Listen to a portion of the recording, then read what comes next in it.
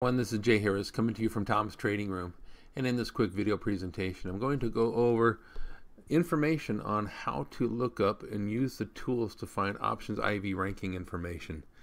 A student inquiry came in asking if the tools provide such info, and Chief Programmer John said yes, and emailed him copying me on how to get that done, and we thought it might be good for everybody to see this.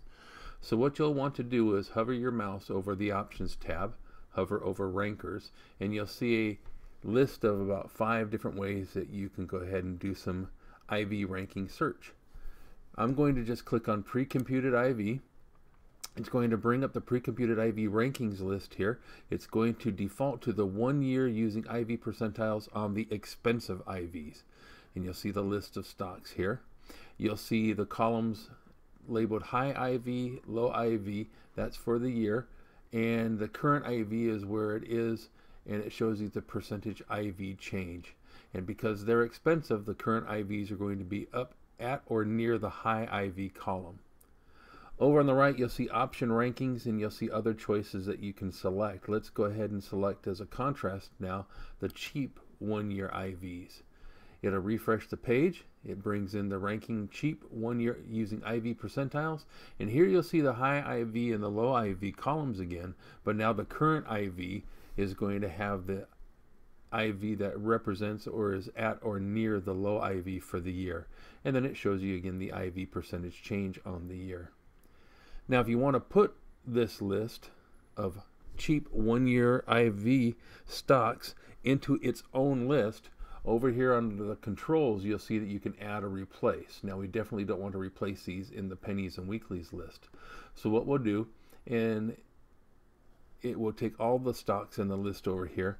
Let's just go ahead and click on the stock list drop down, find a list number that isn't already used, and you'll know that it's not used if you've named your other lists by a specific title like oil and gas, money calendar, bulls or bears.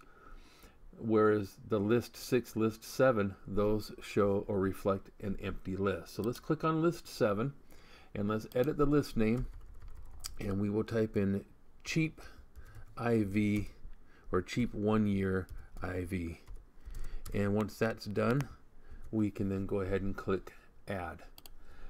What the page will do is just refresh here. If you want to see that the stocks were added to that list, it'll say it right here, the ranking cheap 1 year using IV percentiles were added to the list. Or you can go up to your website tab, hover over that, hover over lists, and then click edit lists, and you'll see the cheap 1 year IV name. It'll show you all the symbols, and underneath that box all the stock names, and you are set to go. You can go ahead and now bring up this list and do some further analysis or some further scanning on just these stocks in this list. Now, you may not even want to create a new list with those cheap or expensive IVs, because there are some scans, or excuse me, there are some IV lists already created, and you can find those by hovering simply over searchers, hover over single strategy, and then go down to either calls and puts or double finder. Either one of those selections will bring up this next page. I'm going to click on double finder. And when you click on double finder, it says calls and puts double finder. And in the stock lists here, just click on the drop down arrow and you will see about 6 different IV lists that you can use. You have the expensive IV stocks, cheap IV stocks, you got explosive and quiet on the statistical volatility stocks, breakout high IV, breakout low IV. So lists are already created for IV rankings, but if you're not going to use one of those and you want to create your own, you've now been shown how to do that as well. Have a great day, and we'll talk to you soon.